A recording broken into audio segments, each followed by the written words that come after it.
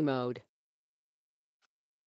Hello, everybody, and welcome to today's webinar. Welcome back to the ACNC webinar program after a bit of a break.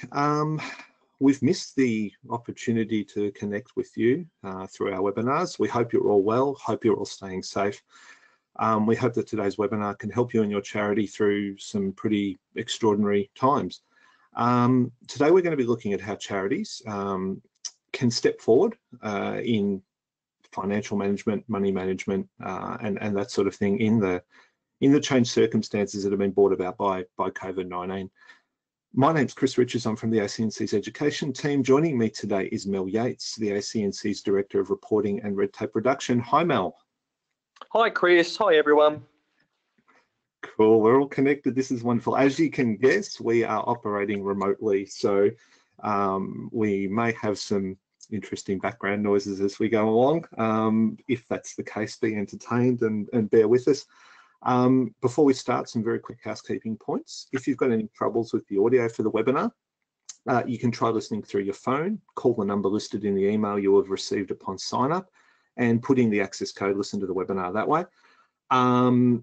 We have the ability to take your questions as you wish to type them in as we go.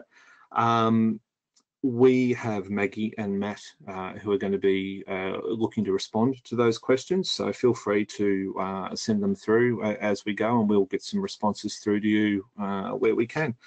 We'll try and answer all the questions as they come through. If we can't, what we'll do is, if you want to send us an email through to education@acnc.gov.au, we'll get back in touch with you. Recording of this webinar, as well as the presentation slides, they'll be published on the ACNC website as soon as we can do so, hopefully in the next couple of days. As always, we'll send out an email with links featured in this webinar, so you don't have to write everything down. We've also included a list of useful websites and reference points in the handouts that accompany this webinar. Final thing, we really value your feedback. If you have any suggestions for ways we can improve our webinars, please let us know. So, onto things, he says, hitting a button. There we go. Look, this is what we're going to cover today. The webinar is going to be split into some different parts. The first part's going to be a little bit of context, a little bit of reference for where things are at. The main body of the webinar is going to be devoted to, obviously, charity money management and its components. Some of the things we're going to be covering include charity forecasting and planning, charity spending, some good practices there, including issues like fundraising, the use of charity reserves. Mel, we've also got a couple of other things we're going to look at too. We do. So we want to focus a bit of time on meetings and decision making and some of the things that you need to think about there, which are very important. We'll also talk about charity reporting, including some tips and things to remember about your charity's reporting. And I guess as part of all of this, expectations and responsibilities of registered charities and what they need to think about in relation to their registration with the ACNC. That's what we'll try and focus on. We're also going to move through some tips, as I said, some reminders and some things that charities really should be thinking about at this time, particularly in terms of money management, as charities might be entering a new financial year. And obviously charities are currently going through the AGM season as well. Now, just, I guess, to start with some context, because clearly we know there's been an impact on charities relating to COVID-19. Many of you will be feeling those impacts directly, some indirectly. Some of these impacts have been on, obviously, charities' actual work. Some of that work's been impacted or even curtailed due to physical distancing measures, isolation-related limitations, those sorts of things. At the same time, many charities have also seen an increase in demand on their services as the impact of COVID has been felt. There's been impacts on fundraising activities. Clearly, face-to-face fundraising has been hit hard. With that, I guess, fundraising staple out of bounds, many charities' liquidity has been affected. Some charities have had to make some decisions, some alterations to shore up their financial position. They've embraced new fundraising methods. We've sought out funding from alternative sources. They've used reserves.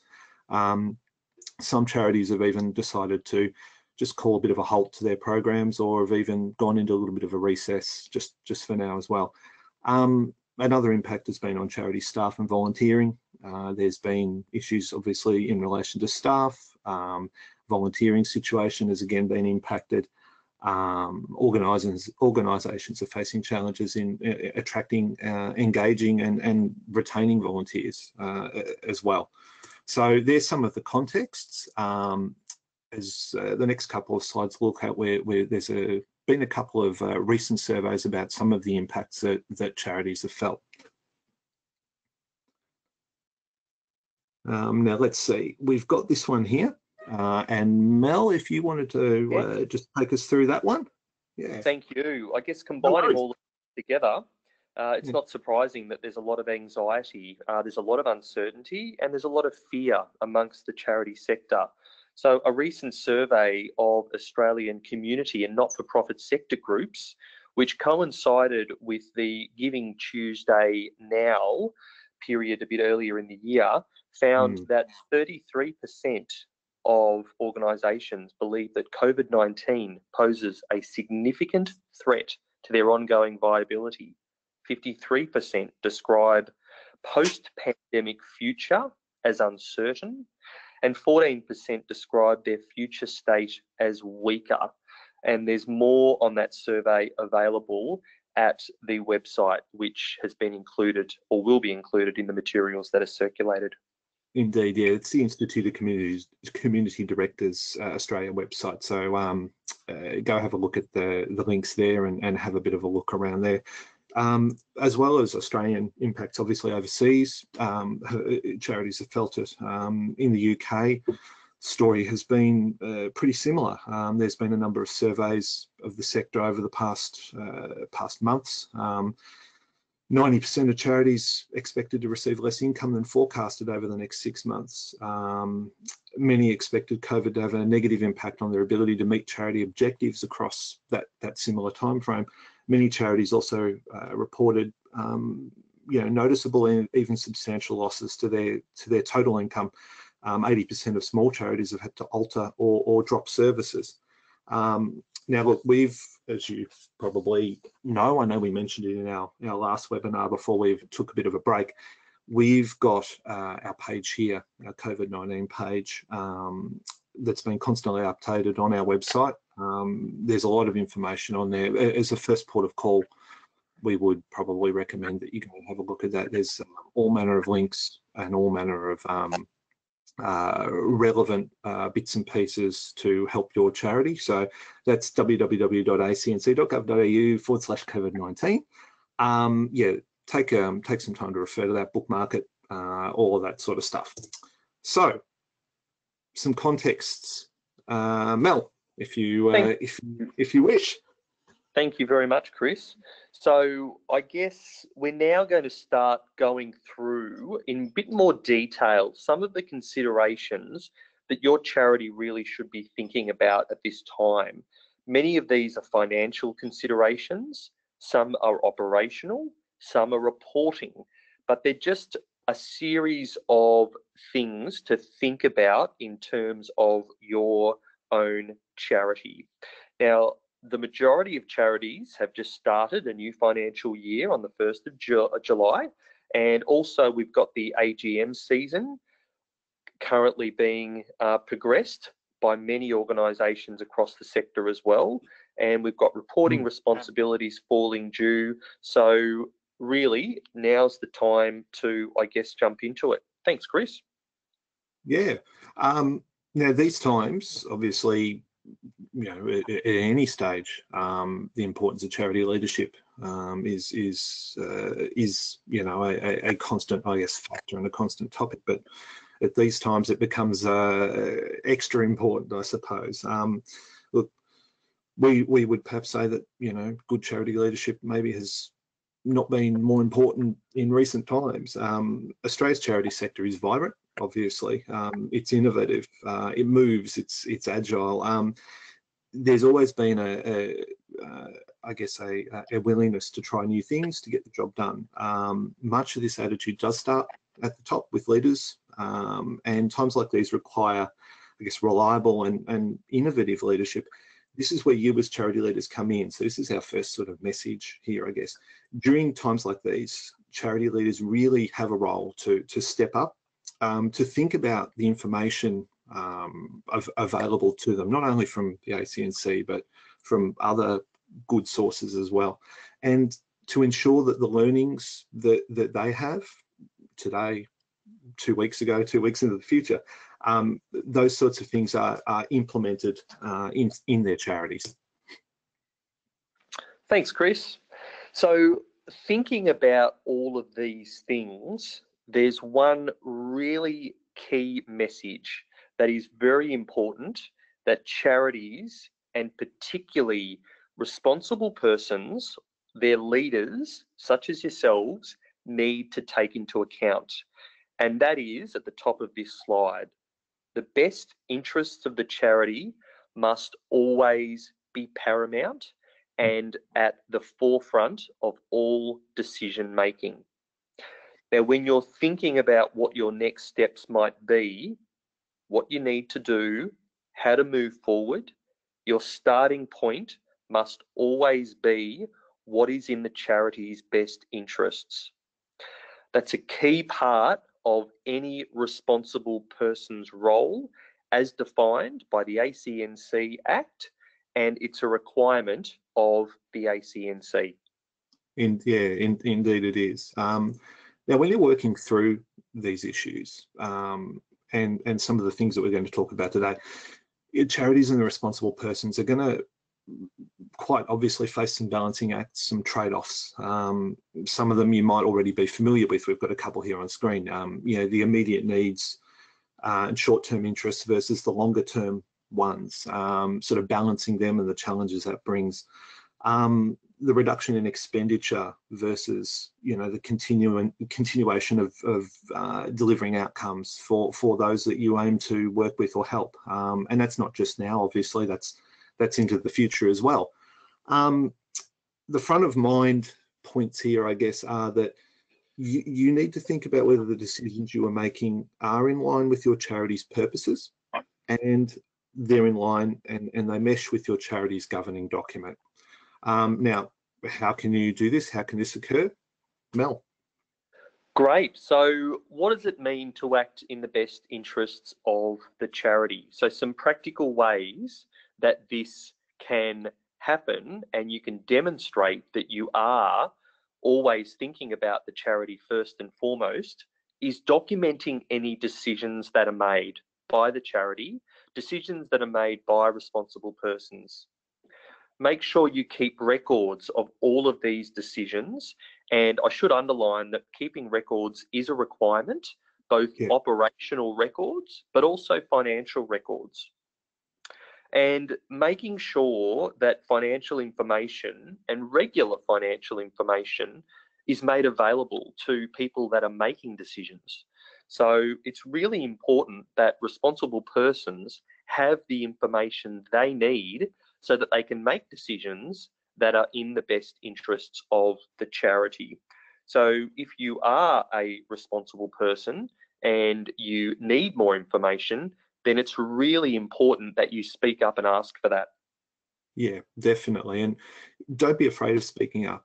Seek the advice and seek the guidance that's out there that you need to ensure that you're doing the job, and you're doing the job to I guess, uphold the best interests of the charity that you are a part of.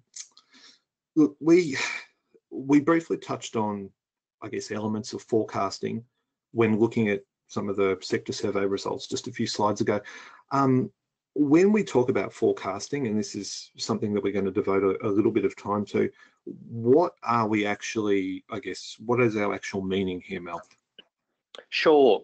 So when we talk about forecasting, really what we're doing is we're trying to understand our cash flows.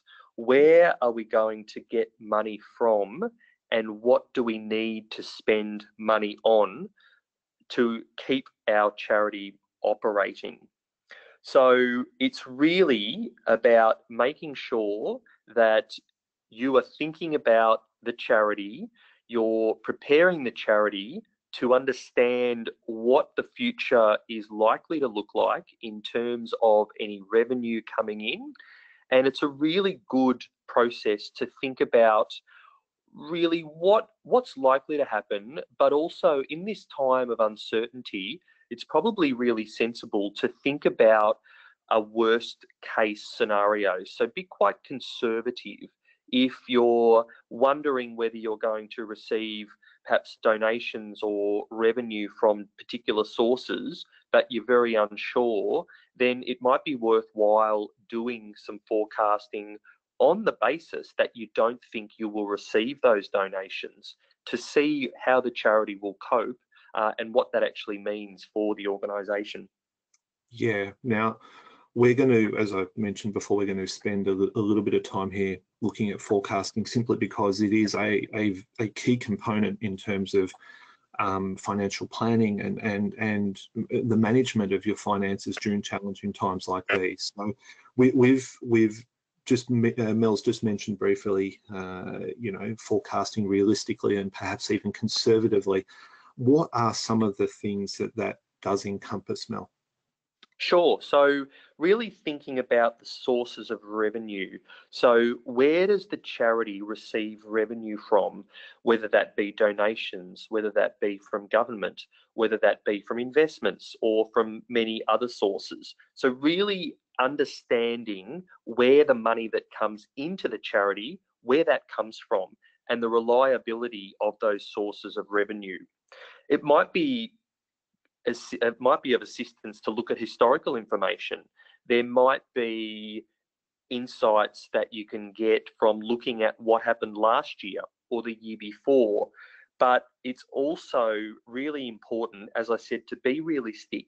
So even though you may have received a donation from a community business or from an organisation within your local area, think about the impact that COVID-19 is perhaps having on those other businesses. They might not be in a position to provide that donation at the moment. So what does that mean for your charity? So thinking about the economic consequences of COVID to your organisation, but thinking broadly, because the sources of revenue might be impacted with what's currently going on.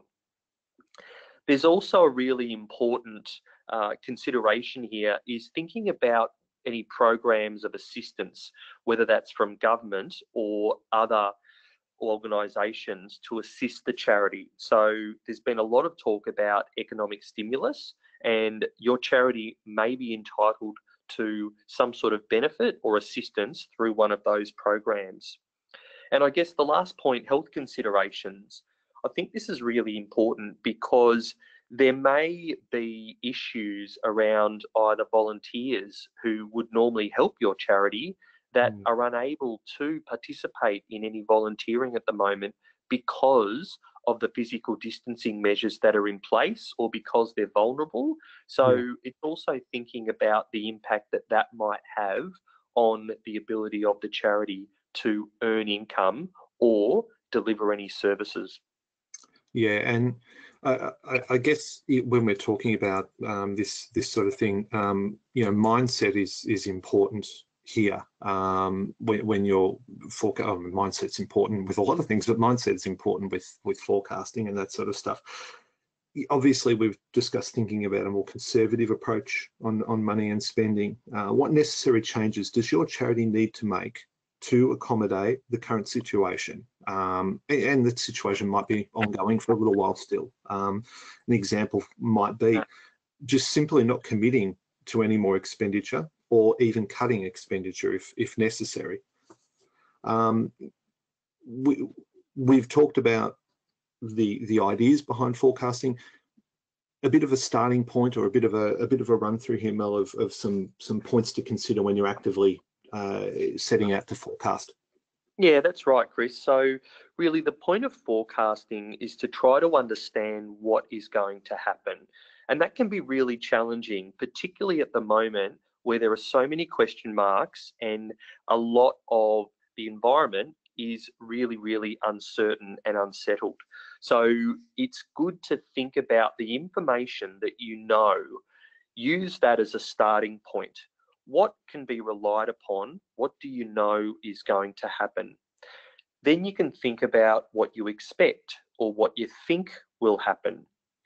It'd be really, really sensible and acting in the best interests of the charity to think about some different scenarios, so some what ifs, and think about some of those what if scenarios and what that means for the finances of your charity. Sometimes it might help if you do some really short-term forecasting.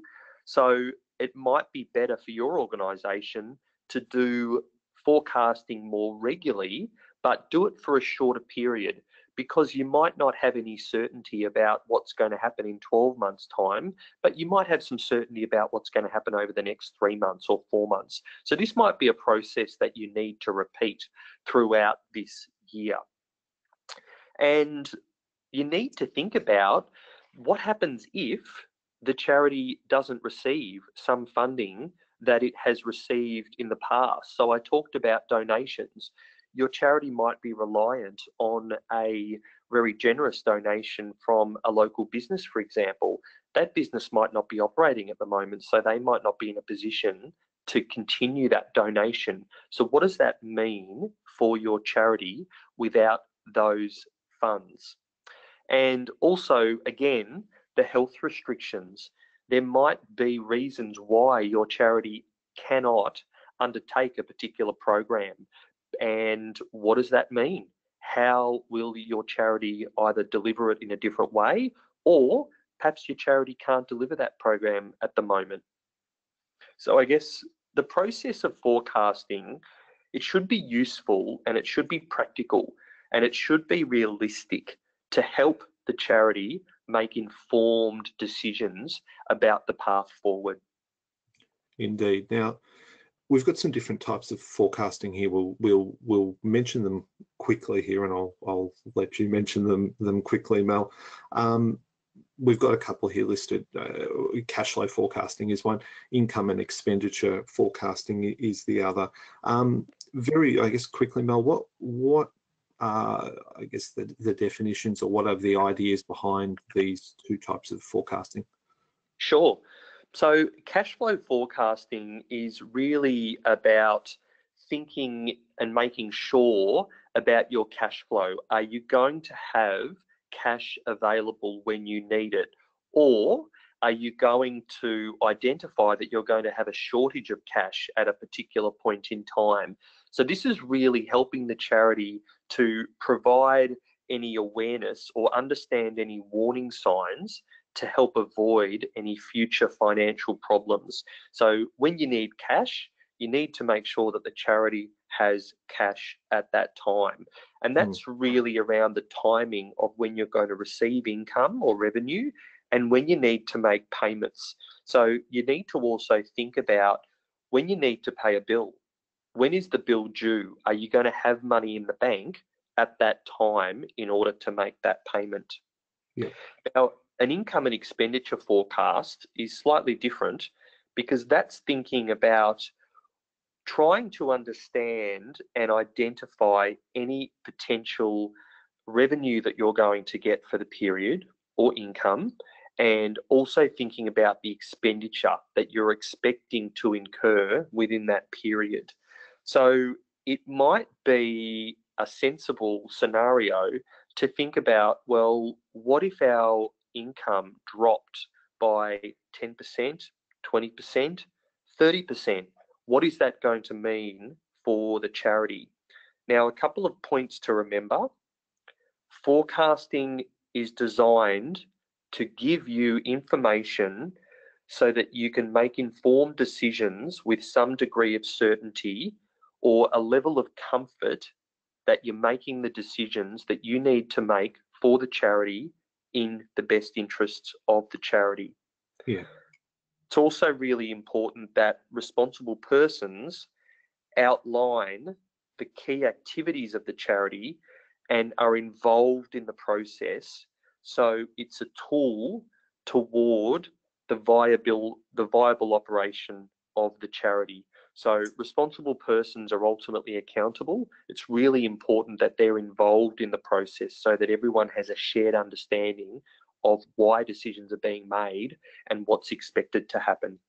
Indeed. And we touched on this point here just a couple of slides ago.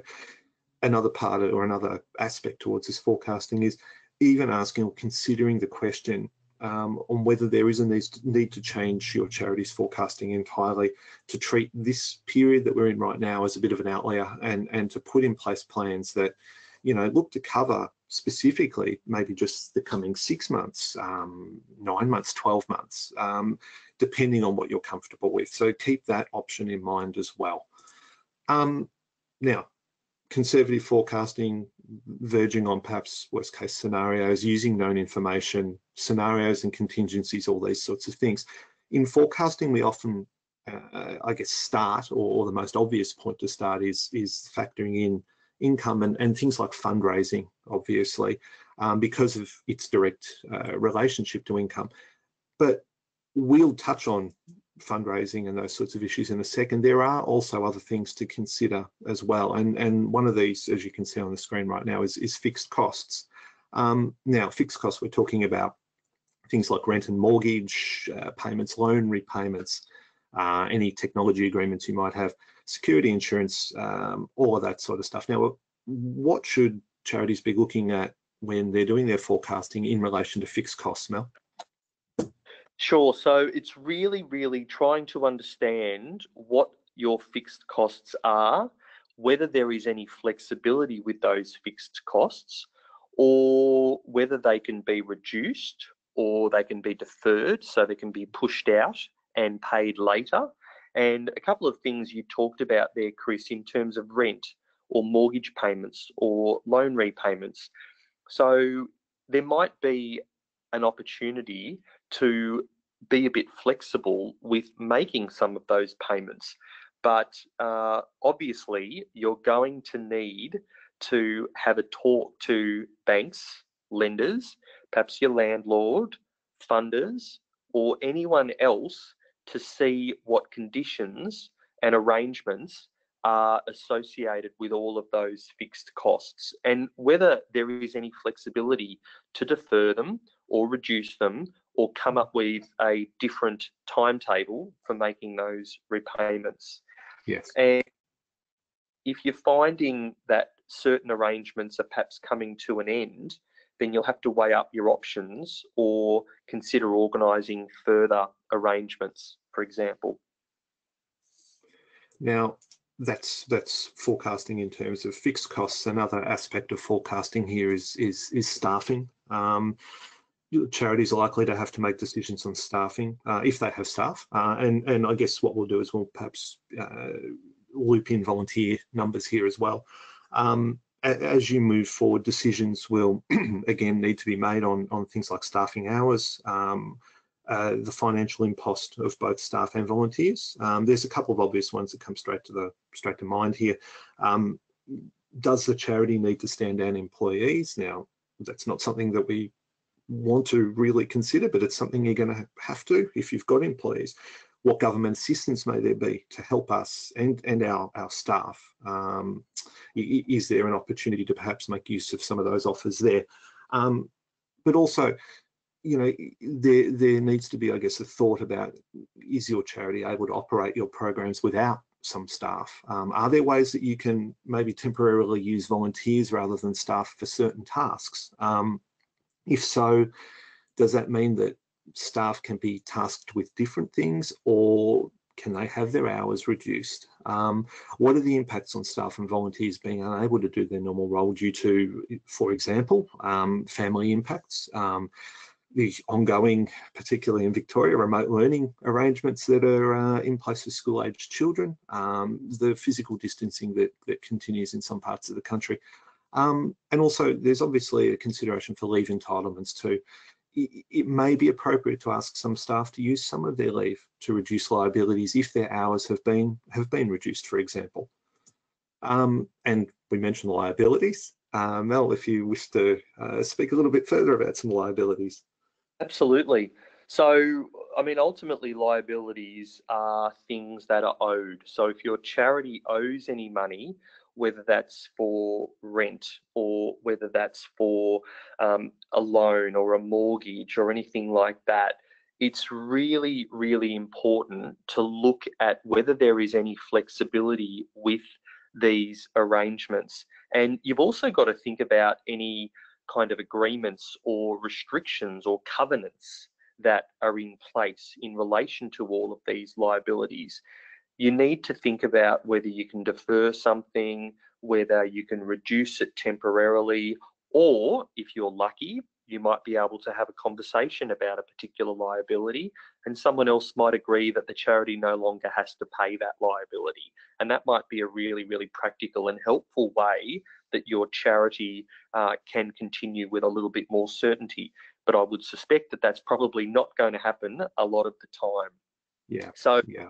also thinking about the timing of things, if you have got perhaps a lease that's coming up that's about to end, then you might still need the premises that fall under that lease. So it might be a good time to think about any renegotiation that needs to happen. But it's really important that you have the information available so that the RPs or the responsible persons for the charity can make informed decisions and be participants of informed discussions to think about what options are available for the charity.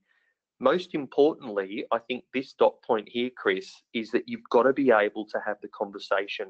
Yeah, Some definitely. of the conversations might be really difficult and they might be very challenging, but you've got to think about what's in the best interest of the charity, and you've got to be brave and have those conversations thinking about the charitable organisation and the purposes that the organisation undertakes. Absolutely spot on. Yeah, some of these conversations aren't going to be easy, and there is an element of having to grit your teeth at times, and you do need to do it as a responsible person of a charity. You do need to do it. Clearly, as you can see on the screen, fundraising. There's been challenges that many charities have felt. We've seen charities that are relying on fundraising in a usual sort of face-to-face fundraising manner. They've been very, very hard hit. But even for those who aren't as reliant on this type of fundraising, there's been impacts. Clearly, you know, fundraising events have been cancelled or postponed. There's a changed donations landscape, obviously upon us at the moment. You know, the ability to just get out there and try and attract donations has become more challenging. The difficulties of engaging supporters and donors have grown. Look, there's no single simple answer to addressing those challenges, I guess. But Mel, what are some of the things that charities should be doing and should perhaps continue to do? For sure. So I think it's important to note that the whole sector is having to change and navigate this uncertainty. So I think we need to actually acknowledge that we're all in this together and we're not alone. So many charities have already started doing things a little bit different. And I think that point there around the new normal is really important, because we don't know how long we're going to be in this environment for. So it's really important that charities start to take steps now so that they can put their organisations on a sustainable footing sooner rather than later, rather than waiting until the point where it is too late. So it's really important, you know, to explore what can be done online, what can be done in a virtual way, rather than perhaps the normal of being in a face-to-face kind of environment. So it's really important also, I think, to be flexible, because some things might not work successfully. You might try something and it might be a terrible failure, but that doesn't mean that you shouldn't stop trying something else. So I think there needs to be an acknowledgement that the organisations that you're all working as part of, there needs to be a bit of flexibility. And what works for your charity might not work for someone else's charity. So you might see an idea from another organisation and you might think that's a great way to do something, but it might not be appropriate for your particular organisation. So I think having an awareness of different options and having different options to think about and select from is really, really healthy. But there just needs to be perhaps an understanding that you need to think about your particular charity, what's in the best interests of your organisation, because some things might be more appropriate than others. And in that context of thinking about what might be best for your charity, there's obviously some options here. We discussed the online fundraising platforms and some ability and availability of those options. A number of charities, a number of organisations as a whole, are holding virtual events, virtual fundraisers. I won't say remote fundraisers, that doesn't sound so good, but virtual events and those sorts of things. The use of technology and the connection online, these sorts of options are there and they're available, and they're ones that clearly a charity should be looking at, should be considering and seeing if they are right for your charity. Obviously, too, if you are doing these sorts of things, you're getting online, you need to remember your permits, fundraising permits, obviously fundraising regulation online. You need to be thinking about your licenses and permits and the things like that that you might need. When we talk about the fundraising challenges, we might also have to talk about a deeper look at your strategy. Do you need to review your overall fundraising strategy? Do you need to review it so that it better reflects the challenges and the changes in the fundraising landscape that are currently affecting, I guess, your charity and the entire sector? When we look towards, I guess, doing that, Mel, what are maybe a couple of things, a couple of very quick things that charities should think about if they're looking to review the fundraising strategy? Absolutely. So I think this is where it ties back nicely to forecasting. So how your charity is going to receive any funds or any goods that it needs in order to service your beneficiaries and run your programs, that's sort of going to impact on that forecasting process. So you need to think about how you might do things differently and what the flow and effects are for your organisation in terms of the money or the goods that it receives in order to keep, providing those to beneficiaries or running programs. So they are linked, and also the forecasting process can perhaps influence what your strategy is for fundraising if it's identified that particular strategies would be better in a particular environment or at a particular point in time. So they are linked and they need to coexist and they need to support each other so that the charity has information that helps responsible persons make good decisions. And when it comes to these sorts of decisions, the strategies and the forecasting, one thing that is very important to remember is the need to continue to communicate with your people, with your supporters, your donors, members, staff, volunteers. When you're making decisions about charity money and fundraising, clear communication has to be key. Now that we're going to touch on meetings a little bit later in this webinar, we'll quickly go through that. That's excuse me, one way that your charity can communicate. But obviously you should be looking to harness all manner of communication methods and channels. Your website, your social media, perhaps if you have a regular e-newsletter or publication that comes out. If you have the desire or the ability to put together a podcast, for example, maybe you can do that with a senior person at your charity, or interview with a charity leader, for example. Communication provides your people with the information they need. It keeps them informed and updated and allows you to get your messages across. This communication while it's important for issues that are linked to charity fundraising, of course, should be a key consideration on a wider scale, on a more general level as well. Now, we'll verge from communication to collaboration, which is a nice bit of alliteration. Charities should really continue to seek out opportunities to collaborate. That's to consider shared resources or other shared efforts that may reduce cost or may increase the work efficiency. Collaboration may mean different things to different charities, of course, but there are quite a few ways to pursue collaboration. One really simple way is to share information and experiences. Speaking to other charities and people, sharing knowledge, sharing experiences, reaching out and asking and talking. Again, as Mel said earlier, we're all in this one together. What are some of the other, I guess, considerations here, Mel?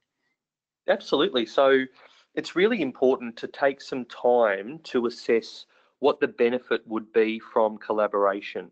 So will your charity actually get a benefit from working with another organisation or another charity? So if you actually start by perhaps speaking to another charity or another organisation to better understand what each organisation is doing to avoid duplication, for example, but sharing knowledge, best practice and learning from each other can be really helpful and give you some really key information that you can use within your charitable organisation. Would it be better to work alone and continue to service your beneficiaries independently alone? Or would it be better to work together? Would it be better to work with a charity that does something similar to your charity? Or is there any benefit in working with a charity that does something completely different because you can perhaps share resources, for example? But I think it's really important to have a conversation, ask questions, and get a better understanding on whether you can work together to raise funds, to reduce costs, to share any burdens or any overheads or anything like that. So there are ways and means of collaboration, and it could be very different for very different organisations.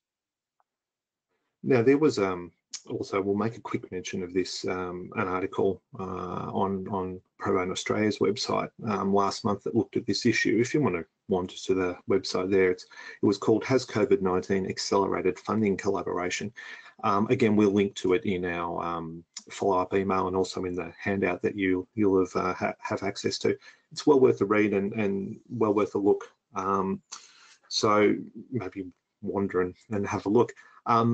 Charity reserves is another issue, and has an issue that's come up repeatedly over the last little while. Charity reserves, if you're lucky enough to have money set aside for a rainy day, spare money if there can ever be such a thing, it's tempting to perhaps think about accessing it in times like these. There might also be things, however, to be mindful of. And again, if your charity is in a position where they have reserves, Mel, what do you believe that they should perhaps keep in mind? Absolutely. Well, you just mentioned, that some organisations are lucky enough to have money for a rainy day or funds set aside for a rainy day. I think it's fair to say that it's raining at the moment right across Australia and in many parts of the world. So if your organisation does have any funds held in reserve, you need to think about whether they have been kept aside for a specific reason. So your charitable organisation might have funds set aside for a specific purpose, or there could be conditions attached. So you need to think about whether you have got the ability to make decisions to use those funds, or whether those funds are essentially out of bounds and they can't be used for the rainy day that we're currently experiencing. So also have a think about whether your organisation has any policy. Do you have any agreement on how reserves are going to be used? What amount of reserves you're happy to use at a particular point in time. As I said earlier, it's really important to make any decisions and document them so that everyone is in agreement, and if anyone needs to look at the decisions that have been made, they are able to find evidence of those decisions being made. And back to what you were saying earlier, Chris, around communication, it's really important that if you're making decisions, then it's important to communicate those decisions to stakeholders, donors, people that might be giving your charitable organisation the funds that it needs to undertake its programs. Make sure they're informed. Make sure the public are informed. Make sure any members are informed. Anyone who's involved with the charity should be aware of how those funds are being used and why they're being used at the moment. And I think also the last point, any flow-on impacts.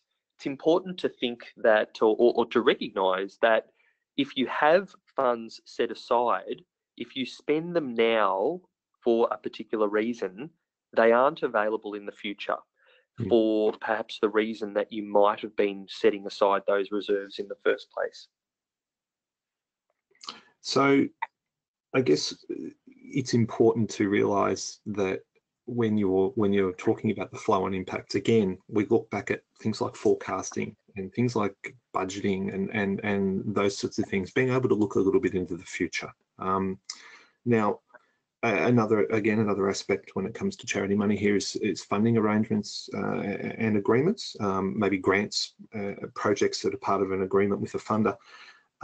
This is something charities will have already, a lot of charities might have already moved on, chatting about these sorts of projects funded by others with those who they're working with.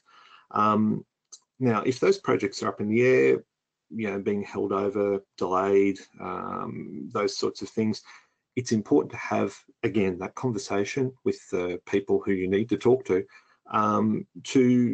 just make sure that the message gets across, particularly if you're worried that your charity might not be able to hold up its end of the commitment.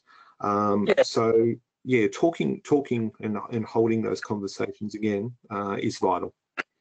Absolutely. So charities need to think about whether their priorities have changed. And for many charities, going through COVID and the current environment following the bushfires and drought, many charities have changed what they want to do in the immediate short term and also in the medium to longer term. So it's really important to think about what is the purpose of your organisation, what is its mission, and what is its strategy, and make decisions about what can still be delivered in terms of programs. Importantly, talk to anyone who is funding your organisation, and potentially if you need to think about changes, then discuss alternatives. There might be a delay to a particular project, or a project may need to be changed, so it may need to look a little bit different. So does that mean that any grant agreements need to be adjusted? The timelines need to be changed? Milestones? Any outcomes that have been agreed, or key performance indicators, or payment schedules? Does anything need to change in any of those areas? And I think it's also important to talk about potential extensions to grant agreements to provide the charity with certainty if that will help the organisation, or if you've been given a grant for a particular reason but you haven't spent it all, does that mean that those unspent funds can be kept or can be rolled over into a future period or used for another reason? So all of these things are really important for charities to start thinking about. And there's a really useful piece on the Smarty Grants site, which is called Grant Making in a COVID-19 World. And that's aimed at grant makers, but it still does contain some useful information to grantees as well. We'll include a link to that piece too, again in our handouts and in the follow-up email, so that you've got a link to it and you can have a read. It's well worth having a read. Now, government stimulus and financial reporting considerations. So I'm having a look at my clock, and we've only got 10 or so minutes. So, my goodness, I've forgotten how quickly some of these webinars can go. But look, on these topics, there's been a number of obviously stimulus and support measures being put in place. Again, there's a good rundown on our COVID page, particularly when it comes to ones from the government. The ATO website, the tax office website, has a lot of information available too, as do websites from state and territory governments. But if your charity has been receiving some benefit or stimulus, one of the packages from the government perhaps, it may be reaching a time where some of these measures are wrapping up. Now, if that's the case, we probably need to be a little bit mindful of some of those things. What are perhaps some of the examples, Mel, just quickly, of a couple of them that might be wrapping up very soon? Sure. So the one that everyone is probably aware of is JobKeeper. So that's currently scheduled to finish on the 27th of September. There's also some safe harbour provisions that were introduced by government relating to insolvent trading for companies limited by guarantee, but the ACNC has made a statement that it will apply those principles to all registered charities. That finishes on the 25th of September. So it's really starting to think about the end dates for these things and what that means for the charity. Now, we know that the government is going to make announcements about some of these programs. We haven't yet heard those announcements, but you need to start thinking about what will happen if they do end. A key thing here, I guess, too, is to be realistic, isn't it, Mel? To perhaps, again, start having the talks with the people you need to talk to. Absolutely. So if you've got an accountant, if you're lucky enough to have the expertise of someone or any professional who provides advice, make sure that you're asking questions and starting to plan for these potential outcomes now, so that your charity is informed and in a good position to respond accordingly. Yeah. Now, financial reporting considerations here as well. There are some end dates coming up on a couple of requirements related to reporting to the ACNC. One of them, obviously, as you probably know about, is the extension to charities' annual information statement lodgements. For the 2019 AIS, that extension runs till the 31st of August. Now, there's also relief for the governance standards and ECS that ends on September the 30th. So responsible persons, again, need to be aware of these things. What else do we have there, Mel? Absolutely. So it's really making sure that responsible persons and all directors start to think about their charity's operations and the going concern basis for financial statements. Now, that's an accounting term, which I won't go into now, but really what that means is when your organisation prepares financial statements, the default position is that those financial statements are prepared on the basis that the organisation is going to continue for a further 12-month period. So if there is any reason that the organisation will not continue because of particular uncertainty, then that needs to be disclosed in the financial statements. If your charity has been receiving any government stimulus payments or packages, then be open about that. Be transparent and disclose that in the financial statements. And if COVID-19 has had a really big impact on your operations or has really affected the charity, again, disclose that and be transparent so that anyone looking at your financial statements can be quickly made aware of how that impact has affected your organisation. It's really important, again, if you use reserves, explain that in the financial statements and make sure that members or any other important stakeholders that support your charity, make sure they're aware of the financial statements, make sure that they have an opportunity to ask questions and document and capture any decision making. Yeah, definitely.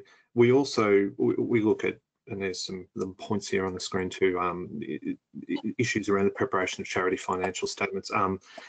The responsible persons declaration, that there needs to be the proper declaration of anything that might be important to the reader of any financial statements, that should be disclosed.